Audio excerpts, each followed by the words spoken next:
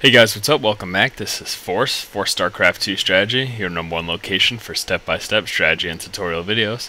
Today we're going to be taking a look at a Zerg strategy. It's going to be Zergling Roach. But more importantly, the important thing to note about the specific strategy we're looking at is the fact that we're going to be seizing an opportunity.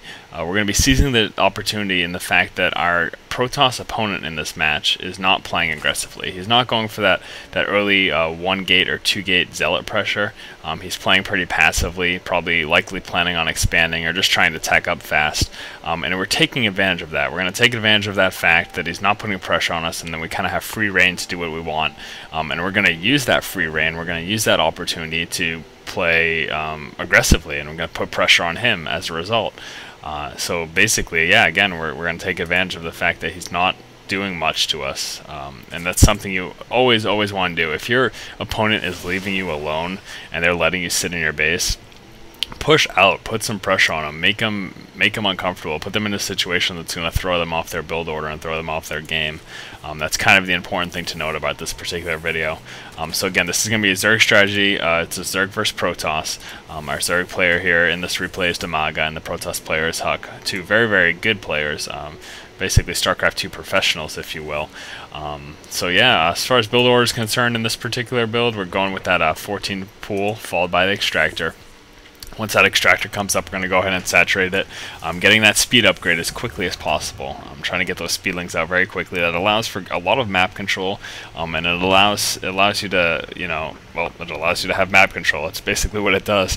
It provides you with the threat to your opponent of running into their base if they don't play defensively, basically. So extractor's up now. We're going to be saturating that. Once that spawning pool comes up and we get our first 100 of SPN, that's when we're going to be going for that speed upgrade to get our speedlings out. So yeah, and taking a look at the Protoss player here, again, he's not playing very aggressively in this game. As you can see, a little strange pylon placement up there. He's going to be putting some tech up here. That's the purpose behind that, though. And looking at a very popular building placement for our Protoss player here.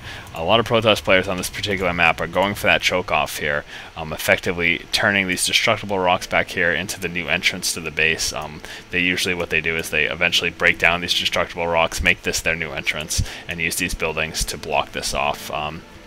This allows you a lot of times to get up that expansion pretty safely. He's dropping this forge here, so what that's going to do is he's going to allow him to put some cannons up. But taking a look in our position as the Zerg player, at this point in the game, if there aren't any zealots in your base, you're pretty much rest assured that they're not going to be pushing out at you with that 2-gate, because usually you'd be seeing zealots by now. So we're taking advantage of that opportunity once more, and we're pushing out and we're seeing what we can do to him. We're kind of testing the waters. Really good opportunity for us here in the fact that, he's got this forge up and he's warping these photon cannons, but it's not up yet. So we're going to do what we can to take out this gateway. We're going to take it down as low as possible before this photon cannon warps in. Now, once it's in, obviously we want to pull back our units. It's senseless to lose your Zerglings for pretty much nothing. You're not going to be able to take this down in time, so you do want to pull them away. Now, as you saw, as I was over here earlier, we did warp in our Roach Warren. I'm sorry, we built our Roach Warren. We didn't warp it in. Zerg does not warp in buildings. That'd be odd. And that speed upgrade is just about researched here. So what we're going to be doing is we're going to be pumping out roaches, trying to add to this aggression here. These Zerglings clearly aren't going to be enough because of that photon cannon. So we are wanting to add roaches into the mix.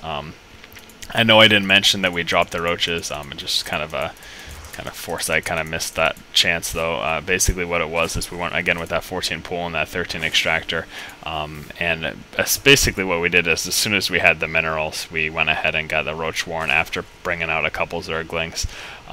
Now that may seem kind of odd. You may wonder, well, you didn't scout anything, why would you go for roaches? Getting roaches is pretty standard versus Protoss. Roaches are just so strong versus gateway units.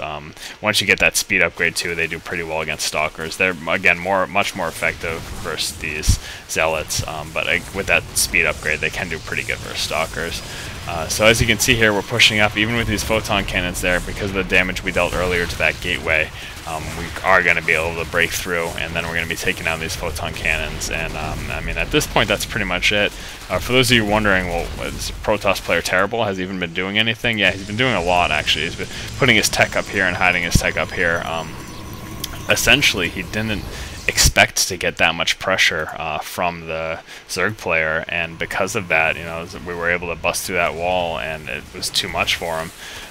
Breaking into his base here, moving right up to the mineral line. All he has are these 2 stalkers, still waiting on that warp gate cooldown, so he's not going to be able to warp in anything quite yet, and that's game over. So it's, again, this video is primarily about taking advantage of the opportunity that your opponent is leaving you alone. This is kind of an idea or a theory that's going to work for all of the races, not just Zerg. This particular match, I was showing you that Speedling Roach aggression, though. But you know, if your opponent's leaving you in your base, if they're letting you work to your own devices, take advantage of that, push out against them, put some pressure against them, and this is exactly what can happen. If they're not prepared for it, you're just going to wipe them out right away. So yeah, guys, again, this has been Force of Force StarCraft 2 Strategy. If you like our videos and you like what we're doing here, please do subscribe to our channel. Keep watching and keep owning, guys.